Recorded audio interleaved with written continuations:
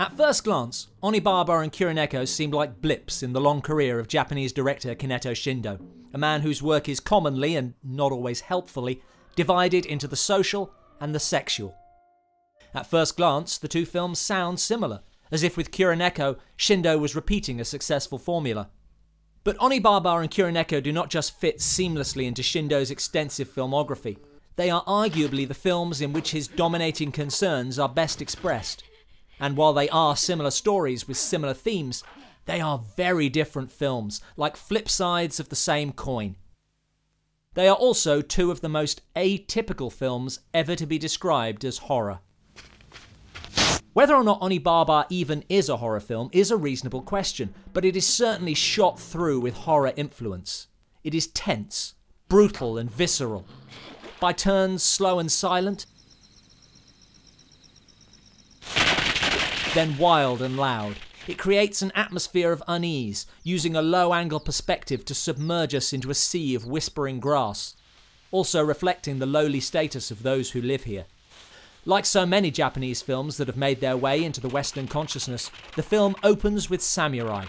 But these are not the heroic figures of Kurosawa, nor do they last long.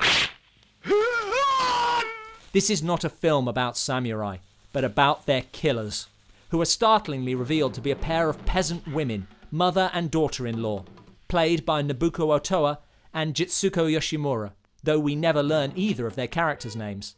The pair eke out a living by killing samurai and selling their armour, the bodies dumped into a deep hole. For the first 10 minutes of the film, no one speaks. There is work to be done. Work is the constant in this world, and we feel every beat of it.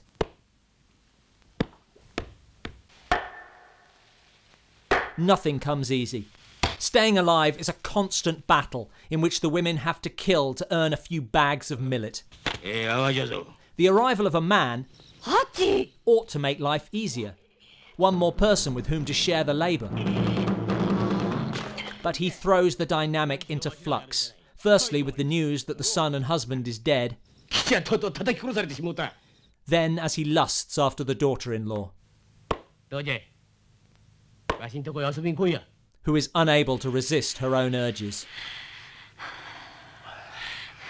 Leaving the mother fearing for her future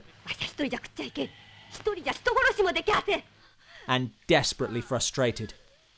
So far, the narrative is compelling, but it's what happens next that skews the story toward horror. Not a demon, but a samurai in a mask, which he refuses to remove.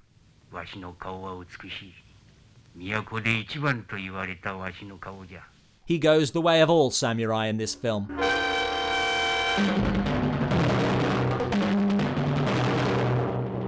Forcing the mother to descend to claim his armour. So much for the handsome samurai. Now the mother sees an opportunity. And when the daughter-in-law heads to Hachi,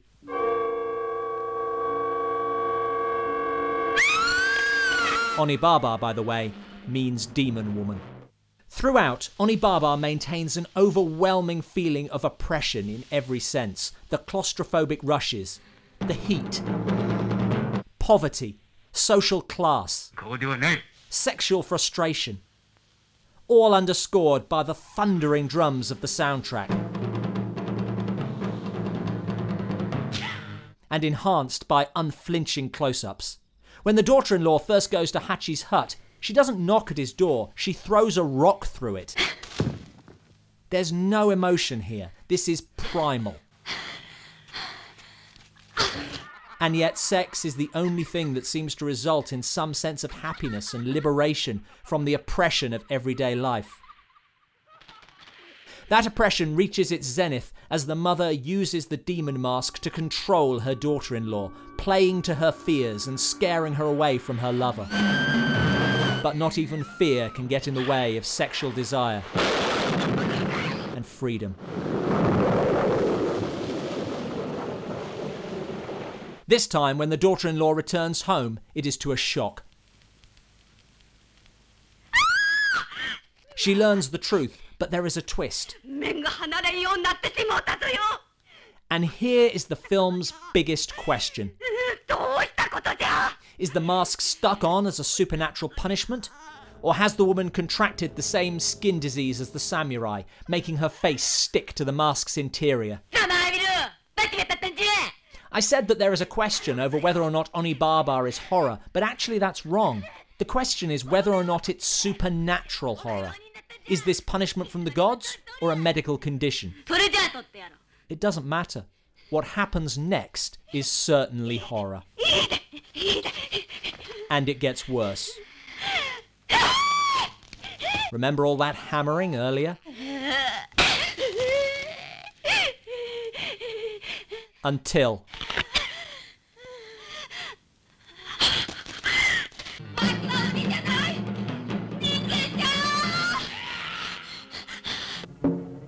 The question of demon or human being is addressed more directly in Shindo's other horror masterpiece, Kuroneko, or Yabu no Naka no Kuroneko, the black cat inside the bamboo grove. The similarities between the films are evident. Both are based on Japanese folklore.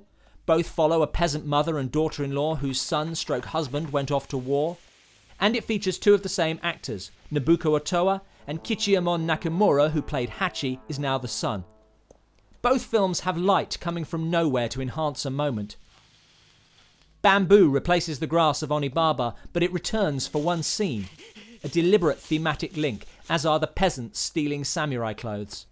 Like Onibaba, the film's opening 10 minutes is dialogue-free, and we start with samurai. Again, they are not heroic, but this time they are the predators, and the women, Yone and Shige, their victims. The length of the rape is underscored by cutting outside, then back within to the men, watching, waiting their turn. They are not people, but an act of God, wreaking havoc, then vanishing.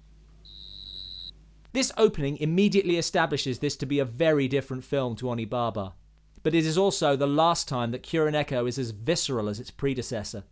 Kuroneko is explicitly supernatural in its subject and lyrical in its style. Even a drunk samurai chasing a woman is graceful, almost a dance, a world away from the violent desires of Onibaba. This is slow, elegant, restrained, until... To a degree, we knew this was coming, as Shindo has been teasing us with hints. After the shocking opening, a cat feeds on the women's bodies. They seem to be dead, and yet here they are, alive, and apparently greatly risen in social rank. Something is wrong. Hair that twitches like the tail of a cat, a hand that becomes a paw, and... These women are no longer human. They are enacting a supernatural vengeance against the samurai as a class. Through repetition, a pattern is established. A samurai is waylaid by Shige, then led back home and invited in for a drink. He is tempted, invariably succumbing. And of course, the women kill again and again. One man is smart enough to figure out something is wrong. But that doesn't save him. The samurai's shared culpability is embodied in the character of Raiko, a hero of Japanese legend, here portrayed as a privileged and self-indulgent ass. The samurai deserved to die. But then we meet Jintoki, iconically heroic. And undeniably masculine. He is also the missing son, and is now tasked with killing the ghosts.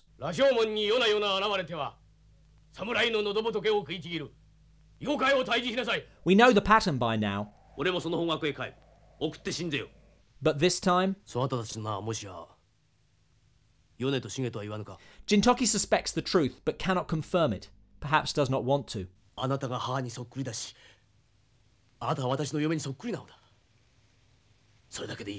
He needs to believe that this strange woman with whom he spends his nights is his lost wife.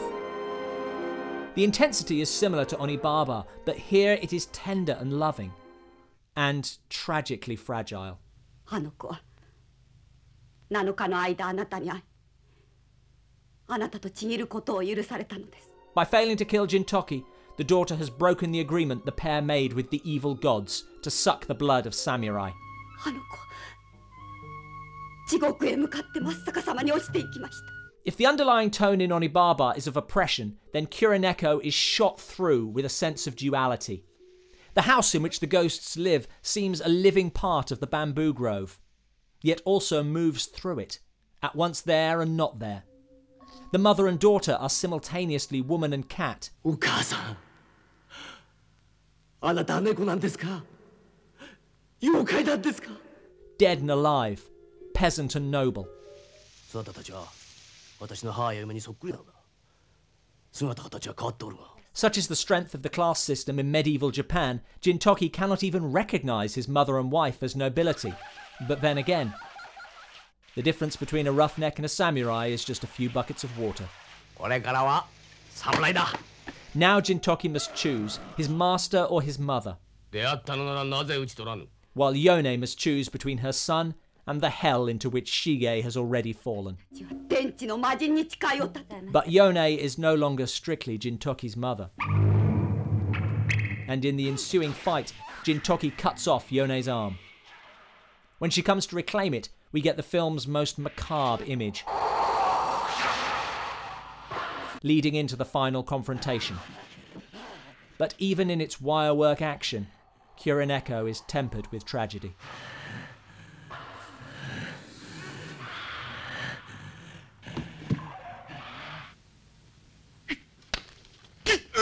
With its violence and desperate physicality, Onibaba feels like a horror film, but almost entirely lacks traditional horror elements. Kuroneko's story is traditionally horror, but the film is a delicately woven romantic tragedy. あなたに抱かれて地獄へ落ちることを望んだのです。 Their imagery is extraordinarily powerful, drawing on Japanese myth, but presenting it in stories that seem starkly modern. Shindo does not wallow in his chosen period, he uses it to make his points. 何しろわしらがやるんじゃない。大将が戦やるんじゃからの。どっちがどうなってるのかわしらにはさっぱりわかりやせん。 Both films show how the samurai's long war has left the peasant classes. A dog killed for food is Onibaba at its most brutal, while in Kuroneko the samurai are oblivious and uncaring. 侍が戦をするからやんごとなきお方や民百姓はのうのうと生きておれるんだ。 There's no question whose side Shindo is on. He's even willing to forgive the murders in Onibaba. They were forced into this. お前ら何をして食うとる。何でもええ。 Just as Jintoki's new social position forces him into an impossible position in Kuroneko. For Shindo, the rigid social order of medieval Japan is a metaphor for inequities he saw around him in modern-day life, extreme examples of a universal struggle between the haves and have-nots. 弱い奴らはいつの時代にも飢えて死ぬのだ。 What about the film's sexual content? In conversation with Joe Mellon, Shindo said, "My idea of sex is nothing but the expression of the vitality of man, his urge for survival." His protagonists may be in the depths of despair. They have lost their loved ones and are without hope. But they survive. And that desire to survive, to meet the unjust challenges of a harsh world, is represented through sex. It often sounds that, to Shindo, the film's horror aspects were probably not that important, a means to an end, and yet he portrays them with such brilliance. The atmospheric cinematography, and jump shocks. The landscape of grass in Onibaba into which the samurai sink, never to surface again, becomes the tensest of settings. Like the film itself, it never stops moving, never stops whispering. Is there something coming to get you? You would never know. The bamboo grove of Kuroneko is the exact opposite, a static and silent architecture disappearing upwards into the darkness. It's telling that both films exist to some extent in self-contained environments, like naturally grown haunted houses. Worlds on which Shindo could impose his own rules. Worlds turned upside down. 戦乱が落ち着くと天地にも異変が起こるらしい。今年は真夏に氷が降るし、かと思うと飛ぶ鳥も落ちるほどに照りつけて日照りとなるし。夏じゃというのに霜じゃあられじゃ。天も地もひっくり返ったんじゃのう。Worlds where peasants kill samurai, but worlds populated by real people. Finally, if there is a single theme that defines 20th century horror film, from the victims of Nosferatu to those of Jigsaw, it is the overwhelming human desire to survive. Even in the rich horror tradition of Japan, Shindo seems an unnatural fit. His chosen stories certainly draw on the past, and his stark style paves the way for J-horror of the future. But ultimately, they are Shindo films, tough to compare to anything else, and all the more to be treasured for their uniqueness.